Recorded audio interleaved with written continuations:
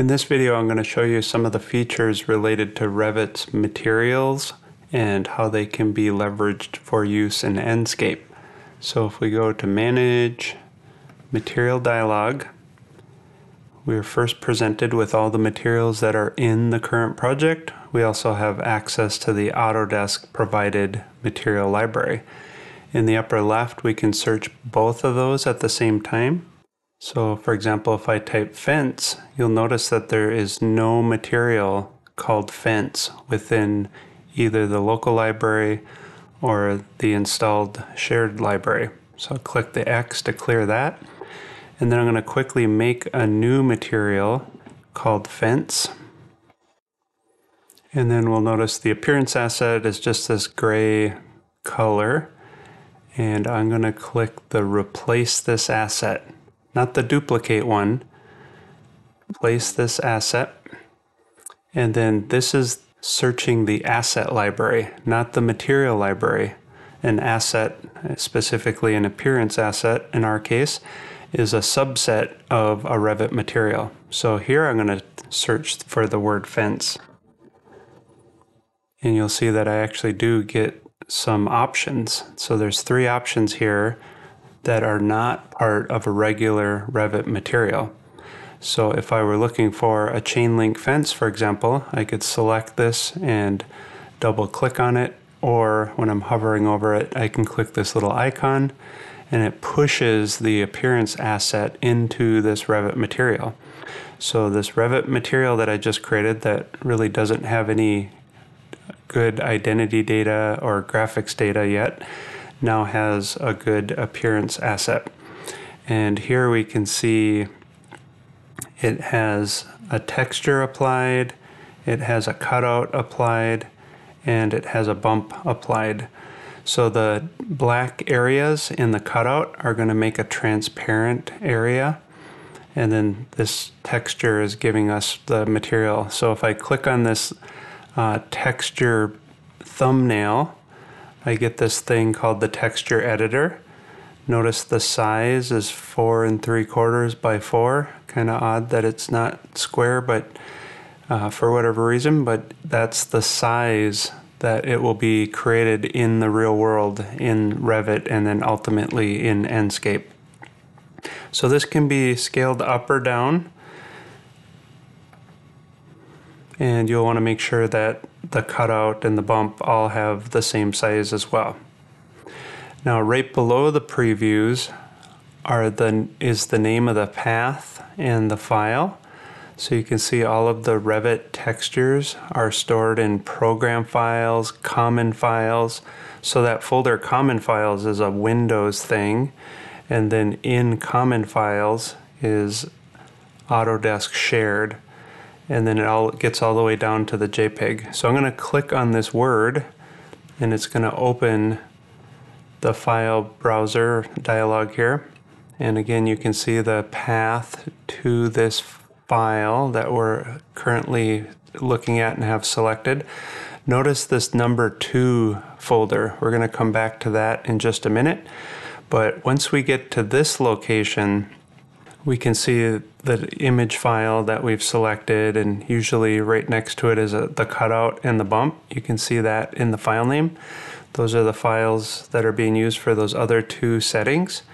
Interestingly enough, in this dialog box, we can do something kind of cool, like search for the word fence and hit enter.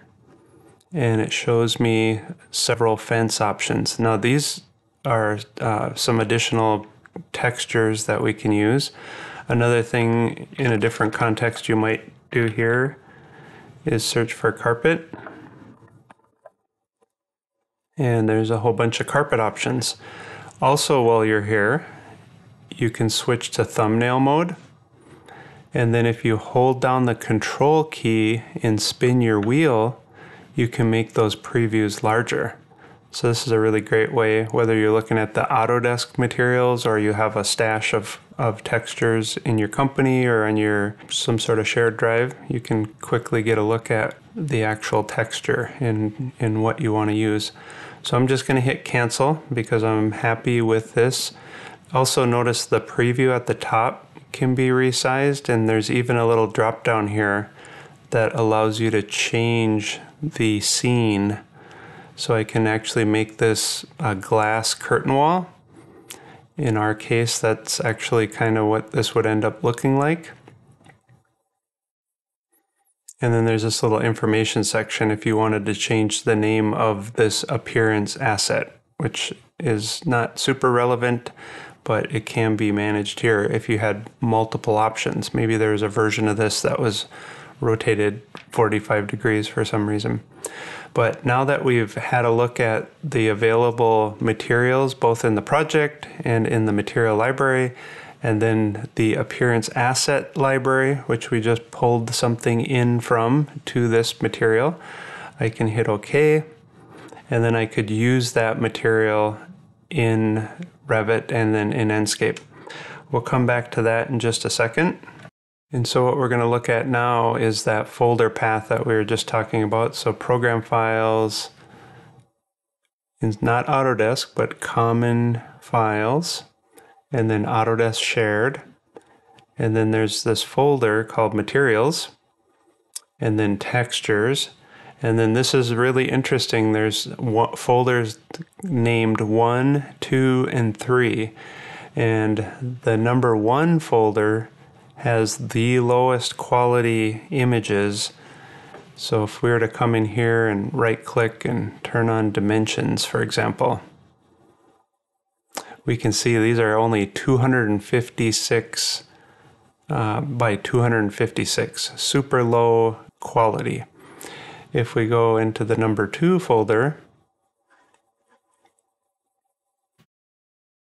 and then also turn on dimensions, we can see these are 512 by 512, also really low quality. These are half of HD.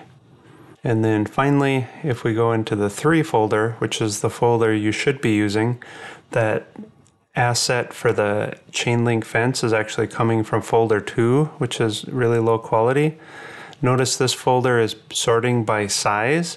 So a 14 megabyte texture is really quite large, unnecessarily large. But you can see when I hover over this particular one, it's 4096 by 4096.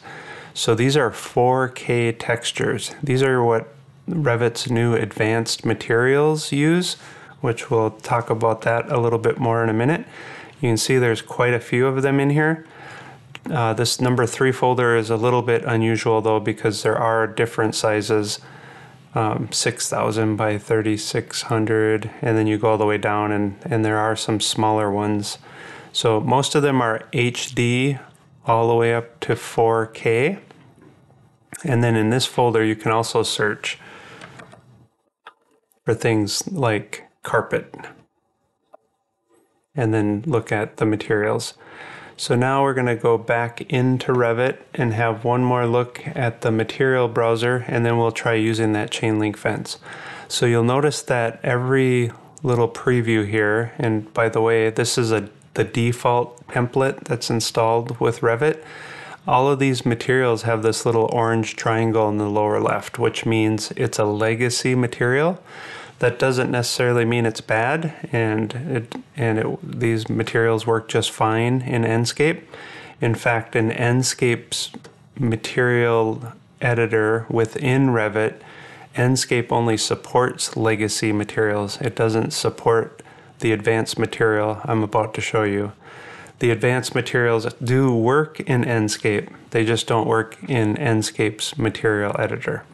So anyways, there's lots of options here, and if I were to search for wood, for example, you see all of these are just simple textures. If I click on this little preview and hover over the file, you see it's only 256 by 256.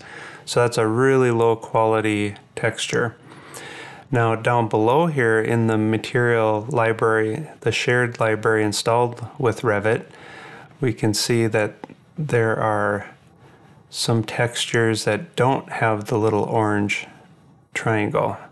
And if I add one of those into my project, and I'll click keep both, so We have a legacy one, and on the legacy one for a minute, notice that this one actually is somewhere in between the really old original textures, where this would say generic. Let's see if I can find one of those real quick. Yeah, like this one says generic, and then you just manually set all the things. And then this other legacy texture, it's still meant to be a physically accurate material. It's giving you properties related specifically to wood in this case. There's some other ones like ceramic and glass that you'll see the word here. But then these newer advanced materials, they sort of go backwards slightly in the fact that the other intermediate one had the word wood, which is pretty helpful. This one is what's called a PBR material. It's similar to what all the gaming engines and games use for materials. So it says parameter, there's an image. If we click on this, we'll see that this is a 2700 by 5400, so it's a pretty high quality texture. And then it also has a roughness map. So this is different than what we've seen before. Previously we saw cutout and bump. This also has a bump map, and you can see each one of these look quite different. They're doing something different. And then there's some advanced highlight controls. So this material is now loaded into the project and can be used in a Revit item, and then it'll show up as a really nice texture in Enscape. One of the reasons that it's preferable to use these higher quality textures, especially if you have a good computer with a good graphics card, is that Enscape always downsamples every texture it touches when it loads it into the real-time rendering environment to optimize the real-time rendering experience. So a 4K texture might get bumped down to a 2K, and a 2K down to HD, and HD down to 512. So you really don't want to start out with 512 or 256K and have that further reduced by Enscape. It's just what it does, so that's something you have to keep in mind. If you ever look at the Enscape journal file, you'll notice that is something that's happening. So one last thing, then I'm going to apply that chain link texture to this generic wall. So I'm going to open up the material library. It defaults to the last thing I worked with, so I'm going to click on one of these and then type the letter F to jump down to that section. And then with that selected, I'm going to hit OK. And then just to ground this, I'm going to throw in a floor.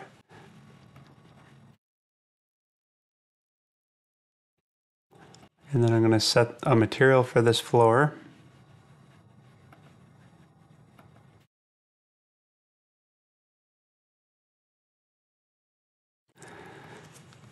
And in fact, I'm going to load a really nice advanced material called oak flooring espresso. This looks really great in Enscape.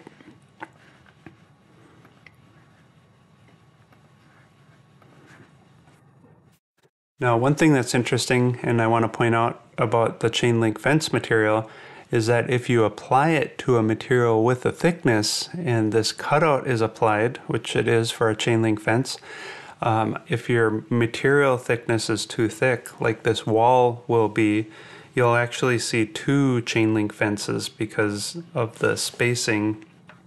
The material is actually being applied to both sides. So you get this sort of weird, like gabion wall kind of thing. So the way you'd fix this is by applying it to a material that has virtually no thickness. You want to make it as thin as possible, and then it'll look fine. And then you can see this floor material looks quite nice. And because it's a more physically accurate material, depending on the angle in which you're looking at the material, it'll change the sheen and the surface properties. It's really quite a nice material. You'll see this for the orange peel paint advanced material as well. If you look at it from a slight angle, you can see the ripples in the paint as the light interacts with it. It's pretty cool.